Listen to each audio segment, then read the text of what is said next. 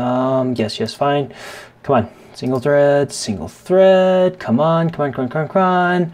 Come on, come on, come on, come on. Single thread performance, okay. A little faster, come on, come on. Oh man.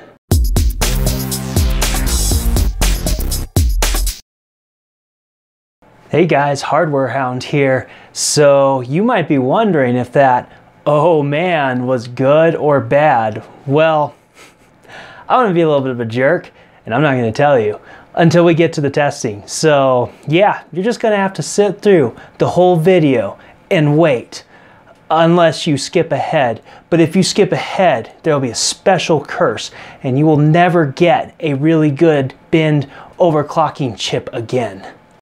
No, I'm just kidding guys, I won't actually curse you, but today is the big day. This is when AMD releases their first lineup of Ryzen chips. So what we're gonna do is we're gonna go ahead and do a preview of the Ryzen 7 X or 1800X. The X comes after the 1800, not before. But in the chipset, the X comes before the 370, not after. That's not confusing at all. But no, this is the big day. This is where everybody's been holding their breath, waiting to see what's happening. I have a lot of work to do on the full review, but I wanted to at least get a preview. I wanted to at least show you guys something on launch day because I finally can, and well, I did the best I could. So I threw a quick system together. Thankfully, Rosewell had sent me a case to review, although fun story. They wanted to send a little bit different revision on that. So, but I had this one and they told me do what you want. So I took this Bradley and I threw a Ryzen system, and I'll tell you what, this case was really good. So we've got everything here. It's a little rough and this is definitely not gonna be my final testing bench system, but I got a few bench tests. I'm gonna give those to you. But before I do that, I want to talk a little bit about experience, and then we'll wrap this guy up pretty quick and then save the rest for the review later. Okay, guys, I know. What's that single thread performance? Is it good? Is it? Yeah, I get it. Okay, just patience. P-A-T-I-E-N-C-E, patience. We are gonna get there in just a second. But before I do, I want to talk a little bit about experience.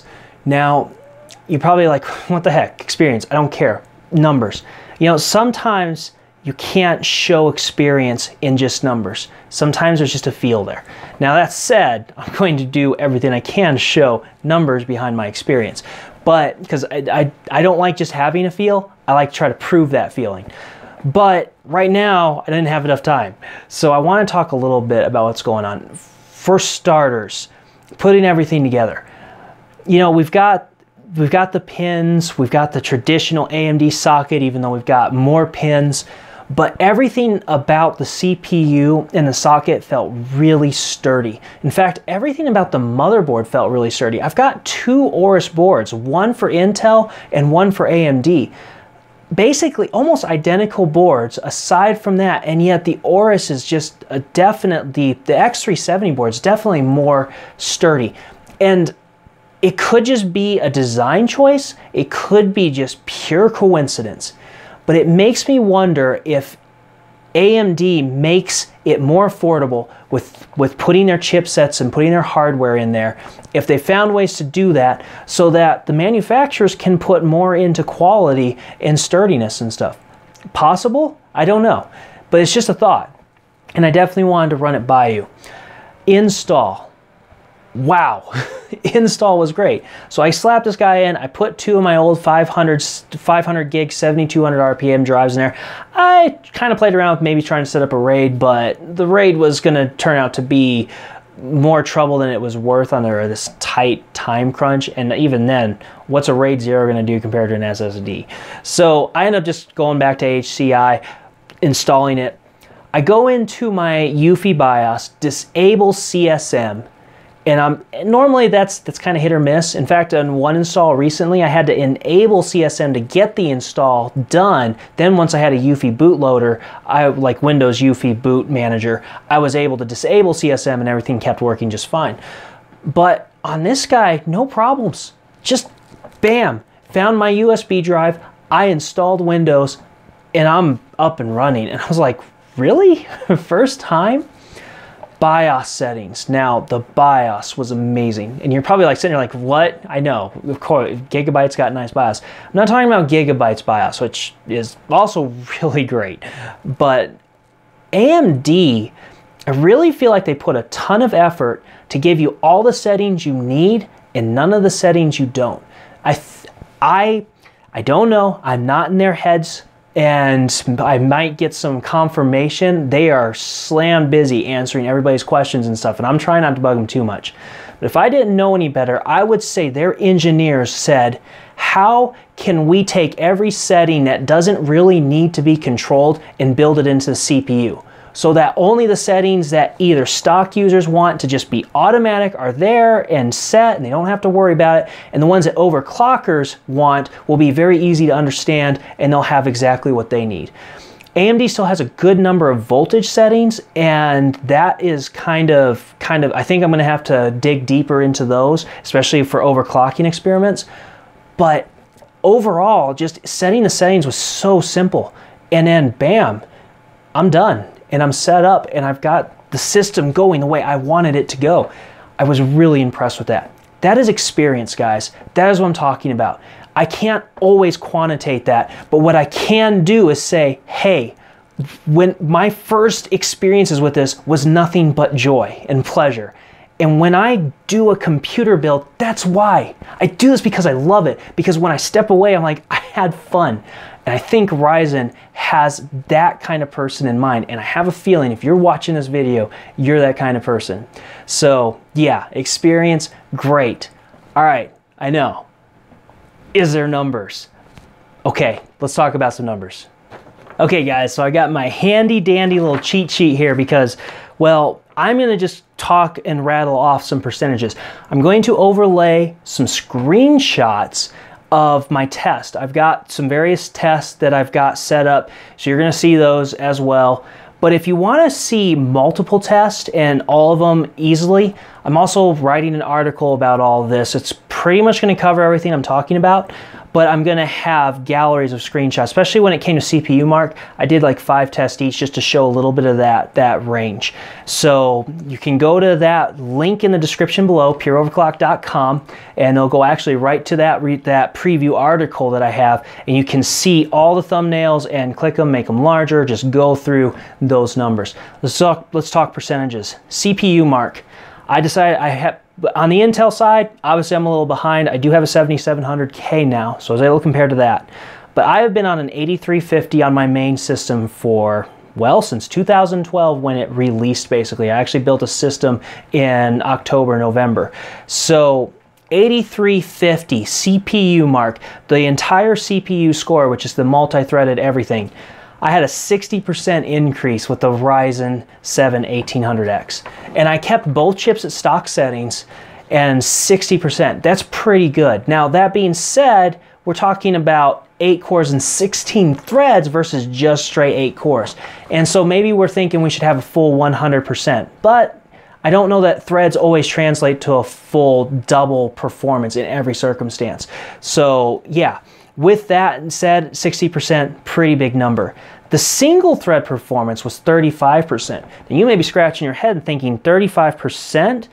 I thought that we were supposed to have a 40% IPC gain, and I might have even saw that number that was like 50-some% in actual performance. Hold on, we're getting there. So against the 7700K, I actually had a 30% increase on the entire CPU score of performance, which is great. For those of you who are big into editing, video, 3D, those kind of things that really lean heavily on that, you're gonna see some really nice performance, some increased productivity, increased efficiency. There's no two ways about it. Now the single thread test came in at 20% below the 7700K. So we're gonna talk a little bit about that more in a second. Cinebench, multi, 160% increase over the 8350. Yeah, my video edits should be going a lot faster here soon. Might depend on VSDC supporting a little bit more, but yeah. Cinebench's single thread score, 60% increase over the 8350. Remember, just both CPUs at stock. I didn't try to worry too much about matching clock for clock. I wanted to say, hey, you put the CPU in, you used automatic settings, what performance increase did you get?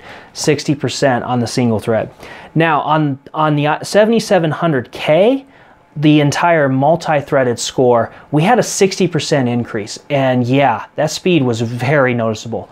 I mean, wow, that Cinebench benchmark just flew on the Ryzen 7 1800X. The single thread though, we came in another 20% behind the 7700K.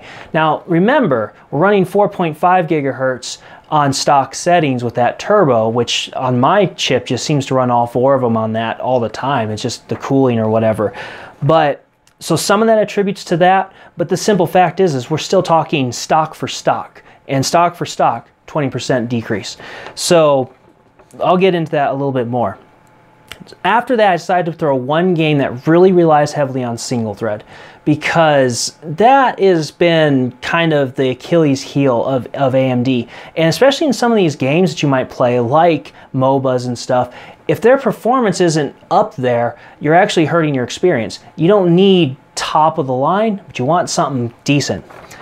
I had a 30% increase on my performance using an R9 290 over the 8350, which is a phenomenal single thread performance. That was great. Now against the 7700K though, I was actually about 30% behind that. So that's the first time you saw that single thread type performance really drop. Now there's one key feature, remember guys, I was in a hurry. I'm running on a traditional hard drive and not my solid state drive. I got to reformat my solid state drive when I go to this. So because I'm not quite able to do that, I had to work with what I had. I am going to be really curious to see just how much of a performance increase and stuff that happens between the two. Because I've always felt like the biggest difference between a solid state and a regular hard drive was loading times. We'll get to see some legit performance there too. So yeah, a little bit behind on single thread, but overall, here's what I feel like I'm seeing. We're going to see some trades where we're going to see Intel having a clear lead. We're going to see some trades where we're going to see AMD having a clear trade. But do I think they lived up to their promise? Definitely.